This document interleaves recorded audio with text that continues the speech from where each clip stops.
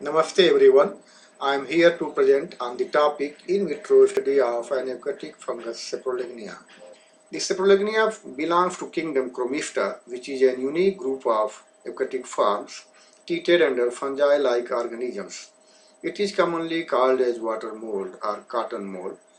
The genus Saprolegnia belongs to phylum Mycota, order Saprolegnians, and family Saprolegniaceae. Generally, this fungus is a freshwater and zoosporic form.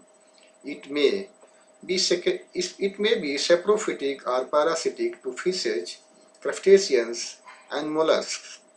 The infection caused by this fungus is called oomycosis.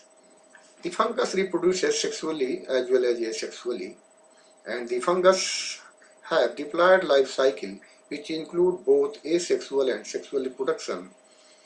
The asexual reproduction is by means of development of spores called zoospores, and the zoospores are produced in a cylindrical vesicles produced on long sporangiophores.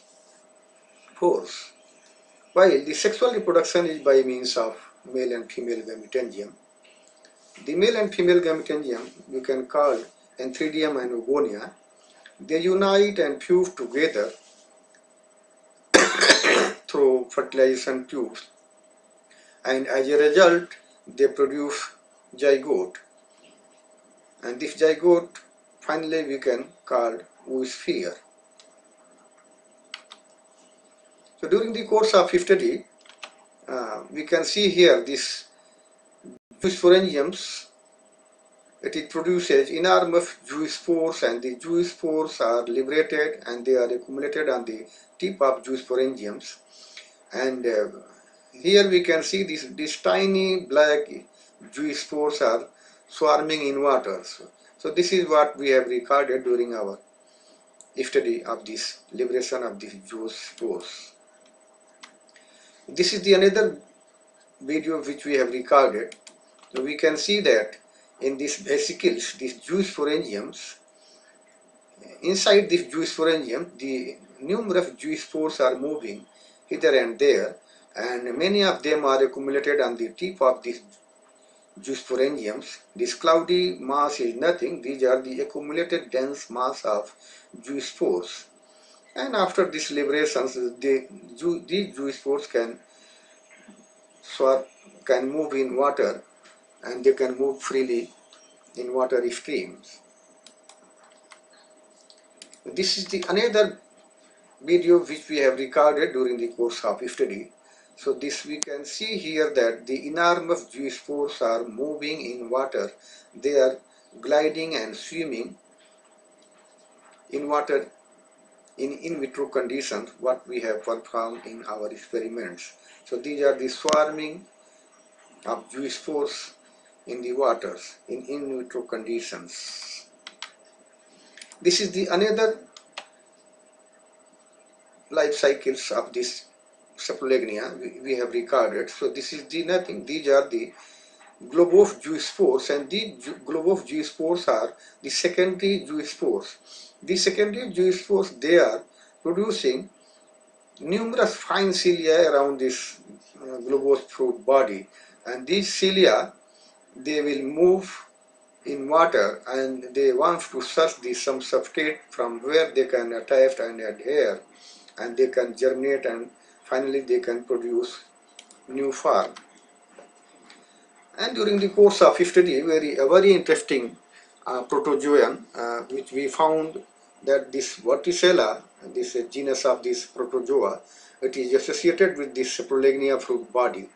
Here we can see that this is the tubular structures of this Saprolegnia filament, and this is the body of this Verticella, this protozoan. Here in the mouth region we can see that enormous cilia is surrounding towards the mouth, and the cilia, once they want to feed, so they will produce some whirlpool, that water waves, so that the food materials can trap inside this throat with the help of this flagella, and this flagella grab these food materials, and here we can see these food materials and food bicules inside these vesicles. Here is the very tender, this filamentous structure. This is the myosine of this one body part of this Vorticella. This is the another this video. What is this Vorticella? This is the filamentous. We can see here that yellowish brown structures. That is the nothing. This is the filamentous part of this Saprolegnia. This is tubular structures. This is the hyphae. And along with this hyphae, we can see that here is the myosine, that Vorticella is attached with this help of this foot cell along with the body of the Saprolegnia, and this vesicles of this Vorticella. We can see this all these blackish structures, they are attached with this myosine, this filamentous spring-like structures. So this is what we have recorded, this association of Vorticella along with this Saprolegnia. So after this, we have recorded this entire life cycle of the Saprolegnia. This is interesting Jewish forms of this life. So here we can see that this plate, we have put some baits, and the baits we can use that boiled ham seed, and sometimes we are using this insect baits. Here we can see this is the baits, and along with the baits, the thick sporangial hyphae is produced. And here we can see this very dense mass of this sporangial hyphae is produced through these baits. This is the entire development of these Zoosporangiums. Enormous Zoosporangium development is here in this in vitro conditions. And if you see this clearly, this tubular structure is filled with these zoospores. And this is the pure cultures of this yellowish watery mass of this cottony mass in the cultures. This is the pure cultures of the Saprolegnia. And apart from this, we have studied that captured this entire sexual and asexual bodies of the Saprolegnia. So here these globose structures, these are the nothing, these are the female gametangium, we can call this oogonia. And here this one oogonia, it is colonized by this female and male anthridium. This is the male gametangium, and this infect this oogonia. And finally, after this fusion of this oogonia and anthridia, here we can see there is a very thick wall of these globose structures. So this is the nothing, this is the fertilized result of this anthridia and oogonia.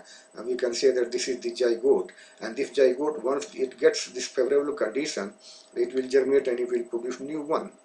Here they sometimes the zoospores withdraw their flagella. We can say that these are the globose hyaline encysted zoospores. These spores, after the encystment, they can germinate once they get the favorable condition. So here very clearly we can see the zoospores is producing tubular structure. This is the germ tube. And this is the photograph of this pyriform, the kidney-shaped zoospores. And these spores is having very hyaline, flat, tender flagella, and this flagella is nothing, it is providing that ambiguity in water, so that the zoospores can move in water stream from one place to the another place. These are all the zoosporangiums developed by the Saprolegnia, and this is the filamentous zoosporangium.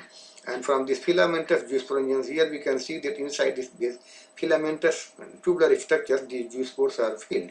And once they have liberated, so we can see that zoospores are adhere with the, after liberation, with the wall of these zoosporangiums. So this is what we have recorded entire life cycles. And apart from this, here we can see these lomentous structures. These lomentous structures, these are the nothings, these are the vegetative modifications of this Saprolegnia hyphae. So these gymni, they can germinate and they can also produce vegetatively, and they can develop entire this zoosporangium as well as all these structures, anthridia and oogonia, in the developmental conditions.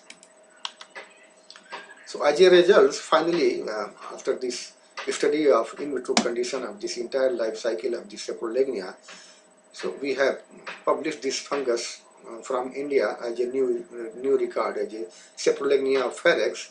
And this, apart from this morphotaxonomy, we have followed this molecular analysis of this Saprolegnia. So we, for the molecular analysis, we have done this ITS 2 gene region of this ITS Andersu, and this the sequence is deposited in NCBI.